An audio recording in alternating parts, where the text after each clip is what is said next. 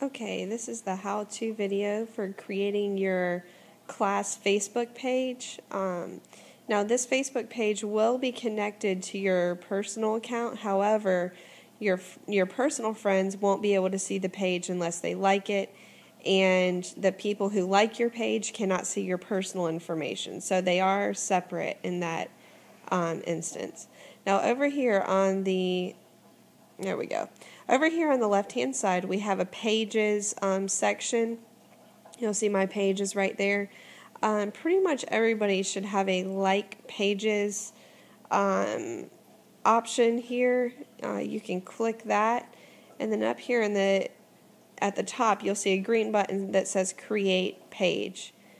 Now, under Create Page, you'll want to click Company, Organization, or Institution.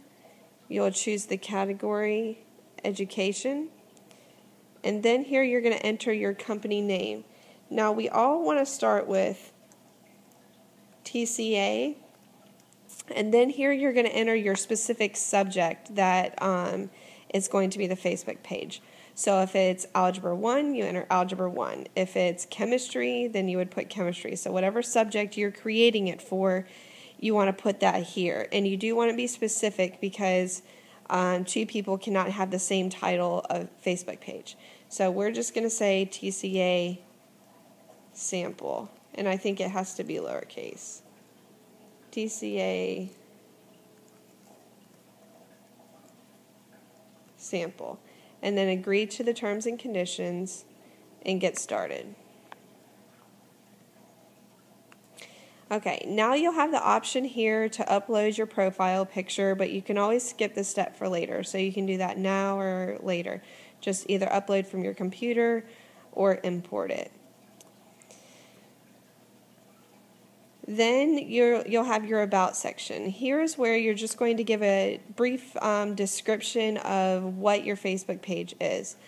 For example, what I put on here was something along the lines of the fact that this Facebook page gives the students interactive access to the classroom from home. If you're going to be uploading videos of your lessons, you can mention that here. Pretty much just basically what you're designing the page for. Student interaction is encouraged, and that's something that I have talked about on my page as well. So you can basically just enter a description of your page, and then it'll ask you, will this page represent a real organization, school, or government? The answer is yes, so you would want to check yes, and then you could save the info there. Then your third step is going to be setting up ads, enabling ads, and I went ahead and just chose not to do that just because it can kind of clog up your page with ads.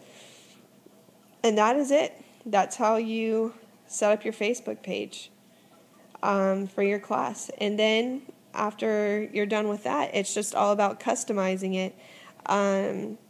Like I said, if you haven't uploaded your profile picture by now, now would be the time to do it.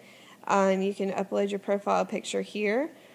You can upload a cover photo that could be specific to your class. So if it's math, you could find a cool image on Google and paste it in there for your cover photo.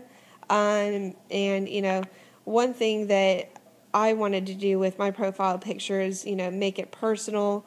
So I uploaded a picture of my family, and I was hoping that would maybe help me connect with my parents and help them see that I'm a real nice person and that type of thing. So a couple of other teachers have posted pictures with their students, so you can kind of get creative on how you want to customize it. One other thing that I did was I just went ahead, and my first status update was to my students, hey students, like this page for bonus points on your next quiz or test. And they were really excited about that, and it drove a lot of traffic to the site very quickly. Within a couple of days, almost all of my students had liked the Facebook page. We're starting to interact with each other, comment on the videos and that type of thing. So it got up and running a lot quicker with that type of incentive. Other than that, up here, I was going to show one more thing. You can hide all of the admin panel so that it looks just like the page that anybody else would see. And then, of course, you have your edit page option up here that you can also just kind of customize it a little bit more. Thank you very much for listening to how to create a class Facebook page.